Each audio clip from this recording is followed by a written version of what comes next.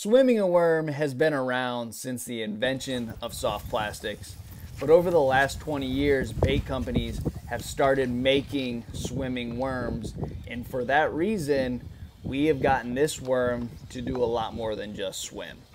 Now, yesterday's video, I talked about baits that you have to have if you're fishing the grass during the spawn, but I left out a few of my favorite ways to fish this bait.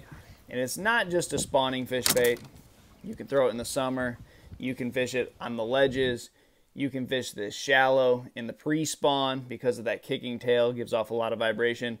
But another way that you can fish this bait is on top. Now, this kicking tail is the same reason that you can really swim it and keep it off the bottom because of that pull.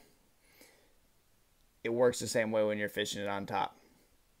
That tail will buzz. You can boil it right under the surface. And the cool thing about this bait is there's so much plastic. It's such a big bait. You don't have to put a weight on it to cast it. You can throw this a mile with just a hook. You know, if you want to do a screw lock hook or just put a Superline hook on it and throw it on braid, which is my way I like to fish it, and just fish it around submergent vegetation. Reeds, lily pads, hay grass, sawgrass, whatever you have in your lake, and it generates some really big strikes. Now, another way to fish this, and this one's kind of crazy, but it works, is to punch this big bait. Now, everyone punches. Everyone flips mats, beavers, craws. Those fish see that all the time. If you give them a little different option, it can get you another bite or two, and it's just completely different.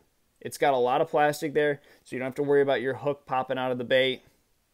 It's something that the fish just don't see, and that kicking tail has that same pulling action that your craw and beaver style baits have. So there's another application. Now, this bait is good everywhere. I learned to throw this in Florida, but the more I get away from Florida, the more I realize that this bait starts being good when that water gets in the mid-50s and is really good up until the water starts dropping off in the fall. So if you have not thrown this bait, typically known as a speed worm, this one specifically is a burning worm or just the good old-fashioned swimming worm, you need to try it. Let me know how it works for you guys, and I'll see you on the water.